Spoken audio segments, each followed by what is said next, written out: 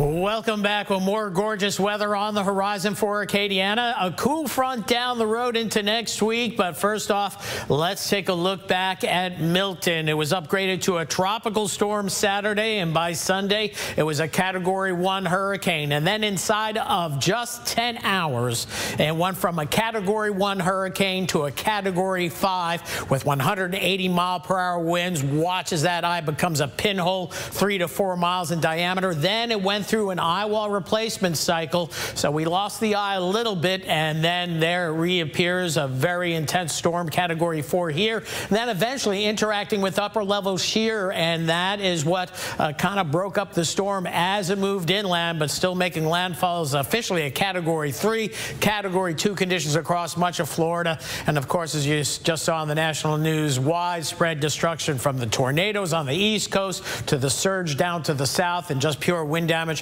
across the central part of Florida. Over 3.5 million people without power. That's customers, not people. There's more people without power. Customers can be 2, 3, 4 at the household. So here's the big picture. Dry air still in place across our region. Drier air into the Gulf of Mexico, and it looks like it's going to stay that way. And again, you can see the remnant system of Milton out to sea now. It's a post-tropical cyclone. It's still a cyclone, but more like a nor'easter now, being guided by upper-level winds. Still 70-mile-per-hour surface winds. And then we have Tropical Storm Leslie, was a hurricane, got downgraded to a tropical storm. And then there's a system coming off the African coast. No issues, at least over the next 10 days.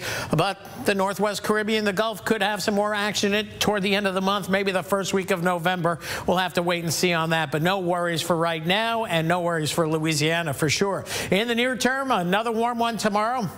High pressure off to the north and east of us will be working its way in, so just sunny skies. Maybe we'll see a cloud or two, but not many as we head into the weekend, and more of the same as we go into next week. And those temperatures, daytime highs creeping upward, but tonight another cool, pleasant one.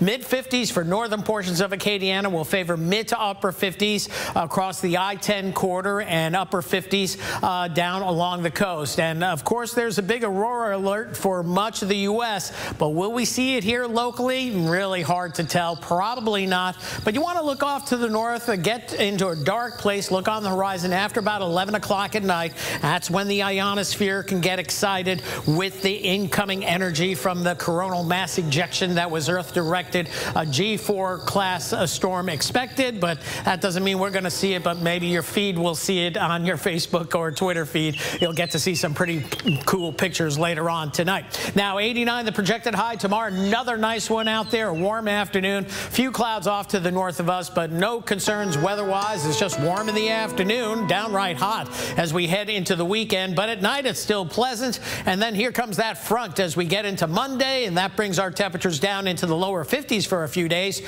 which means we could see some upper 40s in outlying areas come Wednesday and or Thursday morning. Then a little bit of a warm-up into the following weekend. Maybe a few showers down the road. We'll see. That's it for weather for now. We'll have more coming up in just a bit.